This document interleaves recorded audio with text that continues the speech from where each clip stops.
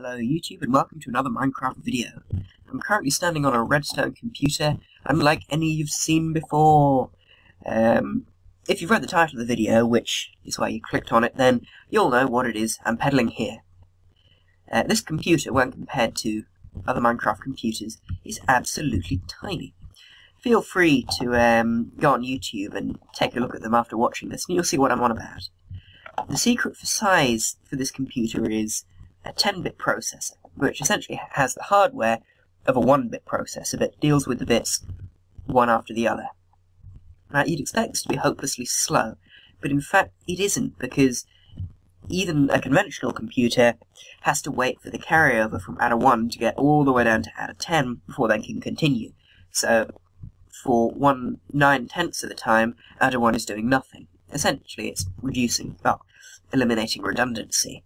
What's more, virtually no part of this computer is any more than 2 repeaters away from any other, so delays in travel time of information are almost non-existent. Now, there is such thing as an instant carryover on a conventional computer in an adder, which, in my mind, should allow the creation of monsters capable of taking data from RAM, doing something with it, and saving it back to RAM in only 0.3 seconds, but I must be misunderstanding something, because such a machine has yet to be created. Yet. Dun dun dun! I've never actually made a conventional computer, so I wouldn't know. Anyways, this computer can take a number from RAM, do something with it, and save it back to RAM in 3.3 seconds. That's 3 ticks for each bit, and 1 for the carryover. Conventional computers seem to generally do the same in between 2.5 and 3 seconds, so I think my computer is a bit slower, but not doing so badly, considering how tiny it is. The reason I can't delegate any less than 3 ticks per bit is that bizarre things start appearing at 2 ticks, and torches fizzle out at 1 tick, so I may work out a 2-tick one, but I wouldn't hold my breath about it. So, for a quick demonstration, I've done the thing that everybody does with their computers, and it goes up the Fibonacci sequence. So, do all the things, and let's take a look at it. Maybe we should get some music. Let's get some music in here. 1, 2, 3. Is that right? Yeah.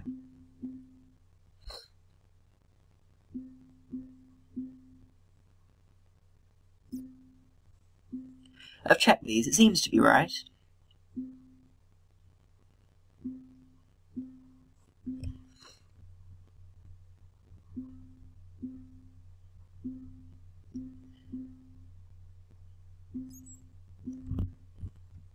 And it's reaching its highest point that can be displayed on this display. So, now I'll give you a quick explanation of the main parts of this computer. I'll start off with the RAM. Quite nice to see it operating there. Mainly, I'm starting with this because some of you may find it a bit familiar. Maybe? Kinda? Indeed, this is an indirect descendant of the big thing that I showed you in a previous video, the lowest common multiple finder. Sequential information is obviously pretty easy to store in RAM, because you just feed it into a loop of repeaters and read it off later. Moving on to the processor. It is this thing here, this small square.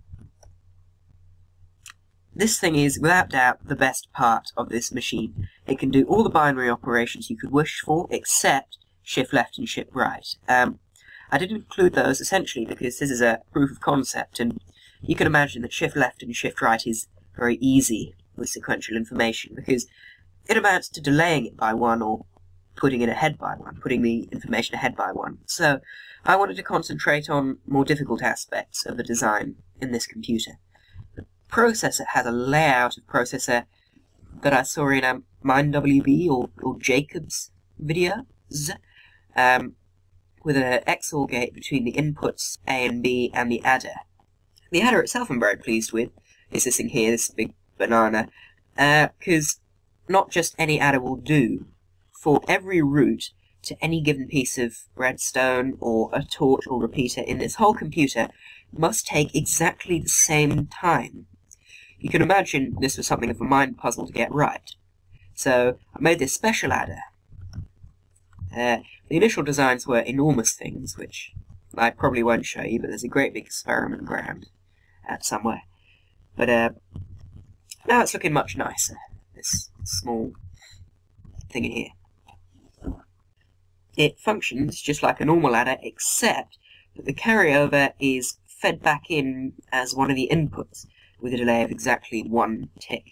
This allows the adder to operate on infinitely large numbers. Well, sequential numbers. It'll just take longer to do it, but so do ordinary adders. So there's also an XOR gate between the adder and the output. So these are the 2 XOR gates between inputs A and B and the adder. And this is the XOR gate coming out.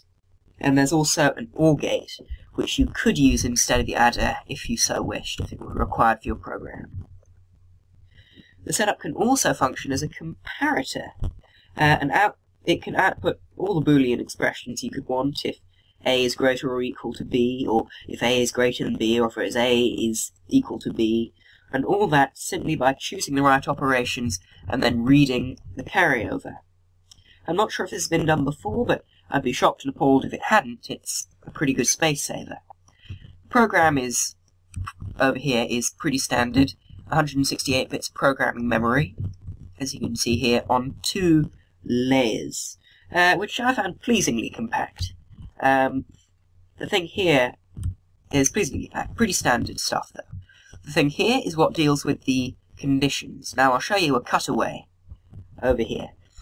I took a copy of it. This one here is an original design which is actually slightly defunct now, but it's pretty easy to fix. And it doesn't get any bigger. So it stores which programming lines to go to if the Boolean conditions mentioned before with the processor are or are not met. At the moment, it's working fine, although there's a slight issue with reading the outputs from the adder, which I do not intend to pursue, as this is a proof of concept, and a concept which indeed has been proven. I'll definitely reuse this part of the machine. Now lastly, some of you may have already noticed, feel free to observe my stupidity. These 2 panels, the bottom ones, do more or less exactly nothing at all. They shouldn't even be there. It was just me being a bit silly, but it's not something I intend to fix because I wanted to get this video out pretty quickly. Besides, there are much more exciting things to look at. Indeed, I'll get on to the exciting bit now. Note, this line of repeaters here delays the number before it can be used again. This is necessary. I just got to blow my nose. This is necessary because the front end of the number will be coming out of the processor before the tail end has even gone in. This amounts to wasted time when things aren't being done with the number. Note that when you add another processor to a conventional computer, it doesn't make it twice as fast, because programs often, if not usually, require a number to be outputted by the first before it can be operated on by the second. But with a computer like this, however, the second processor can work on the first number while it's still being made, before it's even finished being outputted. This means that stringing together three of these small processor blocks here you're seeing would make a processor which can effectively take a number from RAM, do something with it, and save it back to RAM in only 1 second. I might even be able to improve on that if I redesign the processor. That'd be well faster than most computers out there. This is something I intend to work on next. Until that time, people, thanks for watching, and goodbye.